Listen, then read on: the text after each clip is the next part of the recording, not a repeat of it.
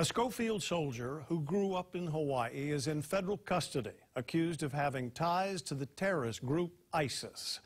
34-year-old Ikaika Kang was arrested on Saturday at his home in Waipahu. The U.S. Army says Kang is an active-duty soldier assigned to Schofield Barracks. The FBI says Kang has been under investigation for over a year, and they believe that Kang was acting alone. So what is he accused of, and what happens next? We have several reports tonight. Alexander Zane spoke with Kang's father. Elisa Arevalo got reaction from the Wahiawa community. We begin with Manolo Morales, who joins us with more on this developing story. Manolo? Joe, Kang made his first appearance in federal court today, heavily guarded with his hands and legs shackled. We learned from court records that Kang displayed radical views for years. According to the criminal complaint filed by the FBI, Kang swore his allegiance to ISIS, known as Bayat. He also attempted to provide classified military documents to the terrorist group and also tried to provide training exercises. He even videotaped some of them. Because he had shown an increased inclination to violence. Probable cause arrest was made in the interest of public safety. Records say Kang wanted to provide information to ISIS on basic training, mixed martial arts, and basic rifle marksmanship. Kang did not just provide sensitive documents. Prosecutors tell us that he also contributed to ISIS to help fund a drone. With the intent that it would be provided to ISIS, providing combatives training to an individual he believed was affiliated with ISIS. Court records show that Kang had displayed radical views in the years past while he was in the Army. In 2011, he was reported for having pro-ISIS views. His security clearance was revoked in 2012, but a year later it was reinstated. Court records revealed that Kang publicly showed his extremist views, like conducting research on YouTube about the most effective and painful ways people had been tortured. But it wasn't until early 2016 when the Army determined that Kang was becoming radicalized, which then contacted the FBI in August 2016, leading to his arrest on Saturday.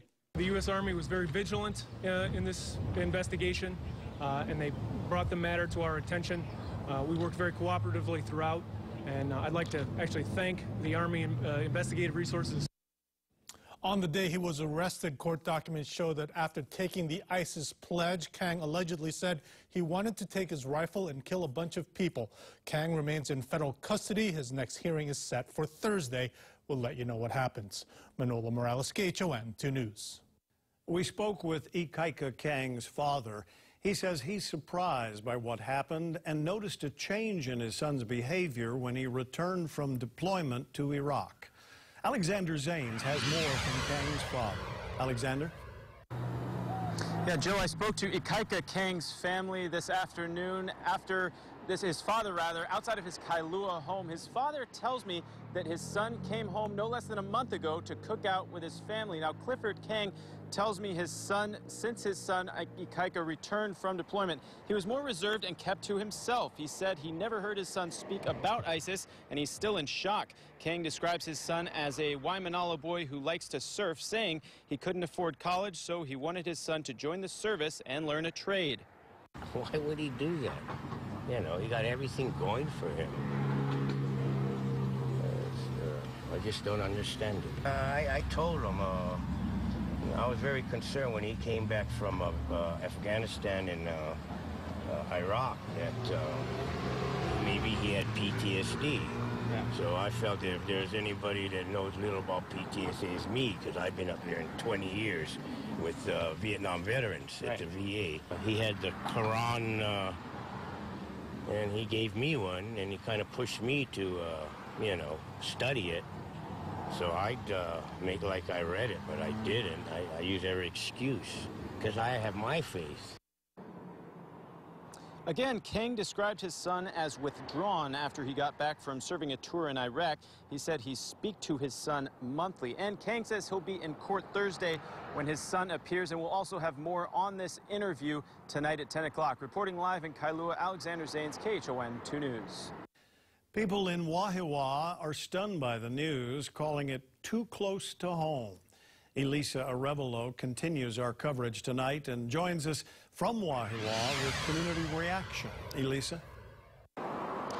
Joe, Ottawa town is just a short drive away from Schofield Barracks, and military pride is a really big part of the community out here. So as you can imagine, people were, like you said, stunned to find out about Kang's arrest. Every year here they have a very big Veterans Day parade, along with a parade on Memorial Day on the main street over here.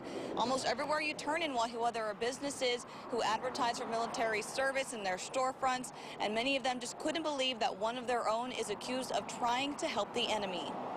It's terrible, you know, pretty close to home. So it wasn't, you know, something you don't expect from this kind of community and the people that are here. But, you know, anything can happen. That is ridiculous. When he first said that, I didn't know what to say. I mean, I've been on Schofield a lot, and I've talked to a lot of the soldiers, and they're all pretty genuine guys. But when you said that, I just could not believe that actually happened this close around here. We reached out to the United States Army for a statement. They did confirm that Kang was assigned to Schofield Barracks. We also learned Kang joined the Army in December of 2001 and was a decorated soldier. He's received the Army Achievement Medal, the Army Good Conduct Medal, and the National Defense Medal, along with several others. Joe, back to you. Thank you. We've posted the entire criminal complaint against Ikaika Kang on our website, khon2.com. We'll continue to follow this story and bring you any new developments on air and online. This is not the first time a Hawaii resident has been accused of leaking classified information.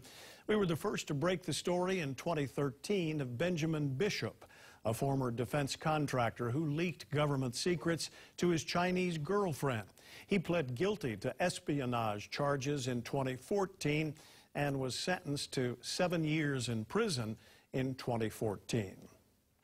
And in 2011, Maui resident Noshir Gowadia was sentenced to 32 years in prison for selling classified U.S. secrets to the Chinese. Gowadia was one of the creators of the B-2 stealth bomber. He was first arrested in October of 2005.